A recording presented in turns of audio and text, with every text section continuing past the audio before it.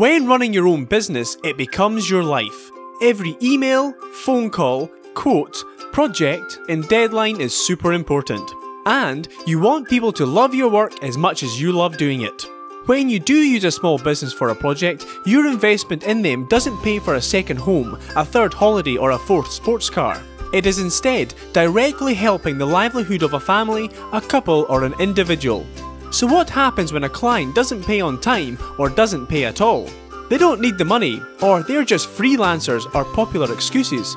But it might be a child's piano tuition, fuel for their Datsun Sunny, or a trip to the movies that they now have to do without. Small businesses are bringing our country's economies back up to scratch, and we need to thank them for that. The best way to thank them is by paying their bill. From what we've read online, non-payment is becoming more and more common.